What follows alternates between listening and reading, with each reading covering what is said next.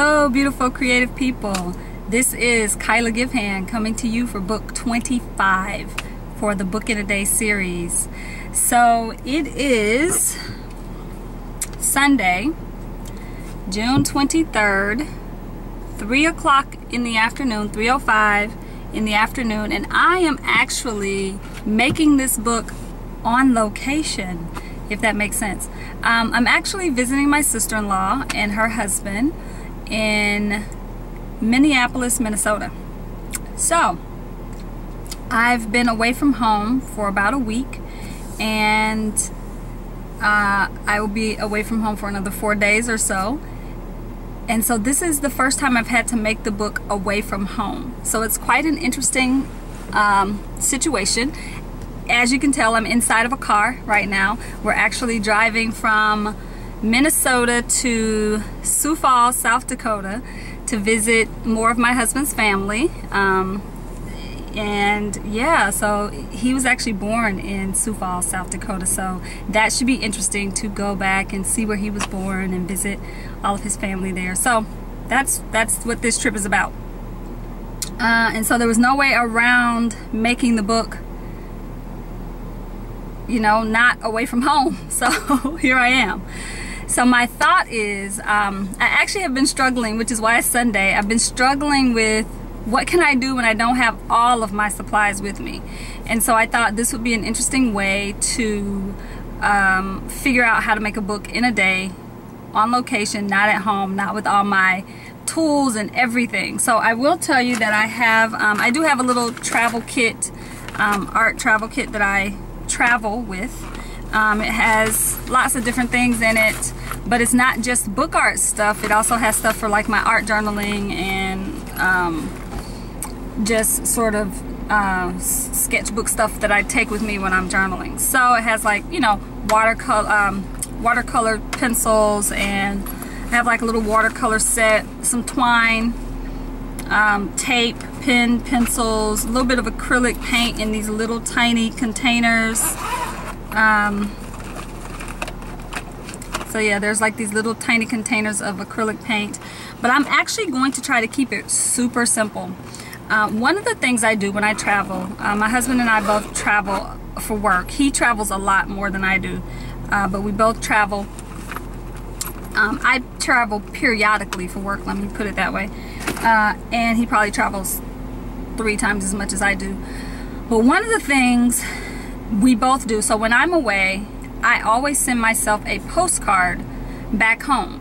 So I'll write myself a postcard and just sort of talk about the trip and anything I want to like remember or remind myself of. Mostly when I'm traveling, it's to give a presentation to teachers for something, or to writers or artists, or in the literary world. So I'm doing a bunch of different things, but I'm usually traveling for work when I do this. And so I send a postcard back to myself that just says, hey Kyla, you know, remember that you really enjoyed giving this presentation, mostly because you felt extremely prepared. Always feel prepared, you know, like little notes like that to just remind myself of the trip. Or I'll say, you know, remember this particular thing, you were so in awe when you saw the botanical gardens in blah blah blah, right? That kind of thing. So that got me thinking when I was, because we were in New Orleans before we were here in Minnesota, and that got me thinking. I was filling out my postcard to send home to myself, and I was like, oh,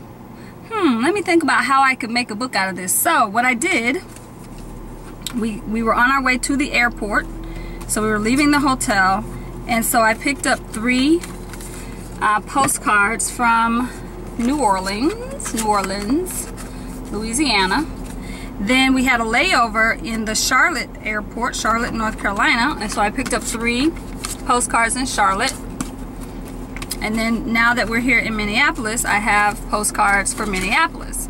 And then we're driving to Sioux Falls, and I'll pick up a couple in Sioux Falls. So by the time I will have, I think, a pretty good stack of postcards. And so I think what I'm going to do is, as we're driving to South Dakota, because I think it's about a 4-hour ride from where we are,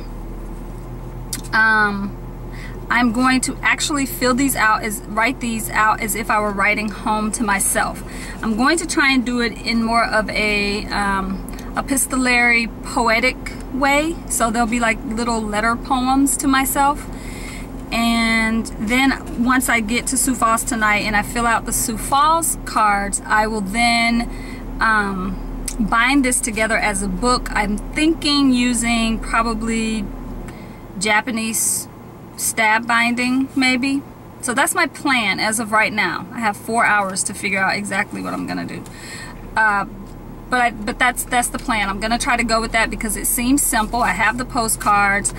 It's something I traditionally do anyway, send myself a postcard from wherever I am traveling. So I have like just like a ridiculous number of postcards. And the other thing is my husband sends me postcards when he's away and I'm not with him. So he'll write me a little postcard and say, I wish you were here. They have this amazing restaurant with, you know, something that I think, you know, a crab dish that I think you would like.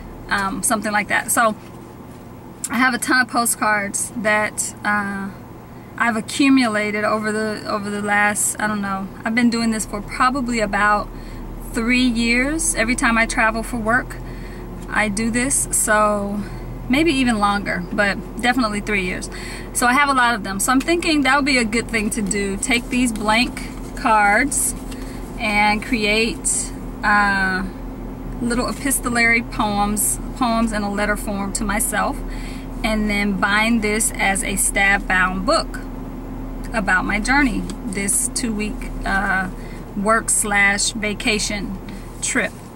So that's the plan. I hope it pans out because again, I've waited until Sunday and I really need to have a book done in order to make my 1 a week goal. So it's gonna be 4 hours for me, but it might be 2 seconds for you, and I will see you back here for a check-in. Probably halfway through the trip I'll do a quick check-in and just see how that plan is coming. Okay, see you back on the other side.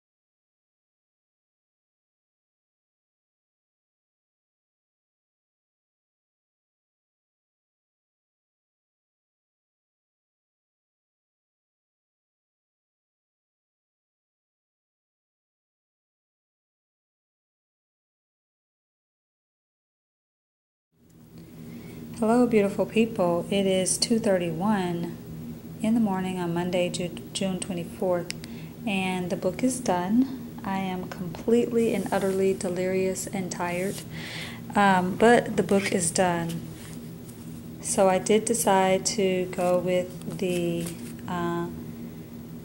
postcards, and I've bound them as a Japanese stab binding. However, in my delirium, I did not thread them properly. There should be thread going across the ends here, on both ends, and I didn't do that, and I didn't realize it until I was at the end, and so I just was not going to go back and do it. So what we have is a book filled with postcards, little like poem letters that I've written to myself, or letter poems. See, it's the deliriousness of it all. I think I've been up for 56 hours straight, it feels like. I've definitely crossed into stood in 4 different states in the last 50 some odd hours, so I think my head is just about to explode. But anyway, letter poems, epistolary poems. Each postcard has its own little letter in it, and they span all the different states, so it's not just one state. So the postcards, I think, are beautiful, and I almost tried to write to what I saw on the card that reminded me of each place. So that was fun to try and do that. So yeah, it's a book. It's bound. I did it away from home, which was just in itself such a drama-filled ordeal. I think if I have to go out of town again, I will definitely plan differently. I thought I had all the materials I could possibly need with me, but obviously that is difficult to do when you're traveling. So, book 25 is done. I'm calling it Postcards from ... and just kind of leaving it at that, something simple. So, thank you again for watching and subscribing. If you're interested in this stab bound, not this version because clearly I did it wrong, but again, it's a bound, and the pages, the book holds together as a book, which is the whole point of it all, right? So the book is book 25, Postcards from ... and I'll put a link in the bottom for maybe a couple of YouTube videos where other folks are doing Japanese stab binding, and you'll be able to get a glimpse of that. Yeah, otherwise I think that's it for this book, and I appreciate you sticking in and hanging in there with me this long, those of you that have been watching every week and commenting and posting and sending me emails and beautiful pictures of your books. So again, I'm always appreciative and thankful to see that. If you haven't subscribed, please do, and join in the dialogue about bookmaking and poetry and just creativity in general.